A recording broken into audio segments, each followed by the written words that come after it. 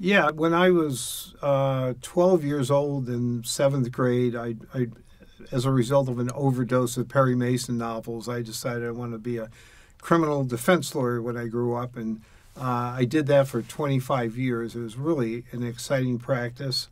Uh, I did basically every kind of criminal case.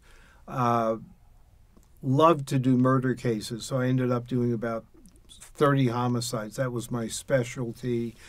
Did about 12 death penalty cases. The the thing I'm most proud of is there's two things. One, I had two clients who I was hired to represent after they'd been sentenced to prison for life and for murder.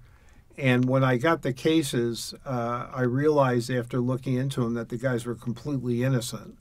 So it was two different cases, and it took me about 4 years to get each guy out. I also pioneered the use of the battered women syndrome in Oregon.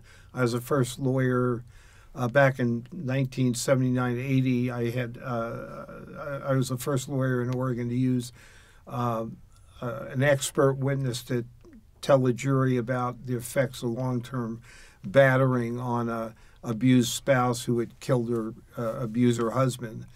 And then I did a lot of appeals. I did over 80 appeals and did federal drug cases. So it was basically everything you read about in the books and see on TV. That's what I did for a living.